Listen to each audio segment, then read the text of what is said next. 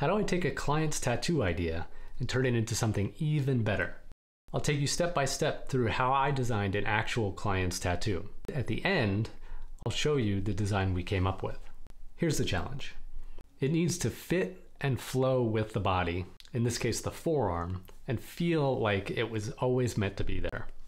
By the way, the day before we did the tattoo, I learned that he accidentally burnt his arm on a 700-degree pizza oven. Should be fine.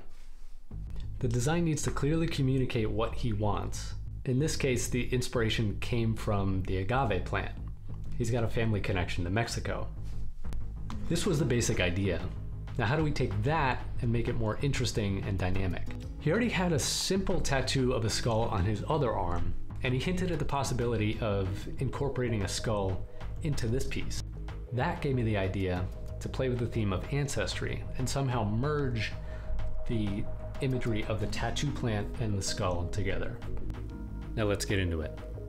I'm starting by doing an image search and taking some overlays of the images that I find that I think fit the idea.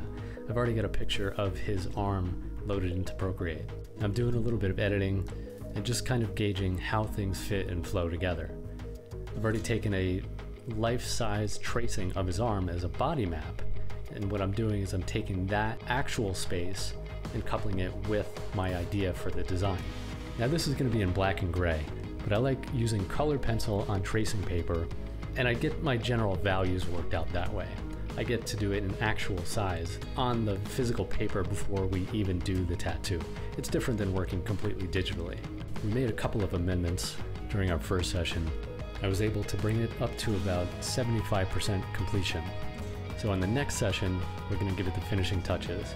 I'm going to give that burn on the back of his arm a little bit of time to heal. The tones in the tattoo are going to settle and lighten a little bit, and I'm really excited to bring it up to a finish.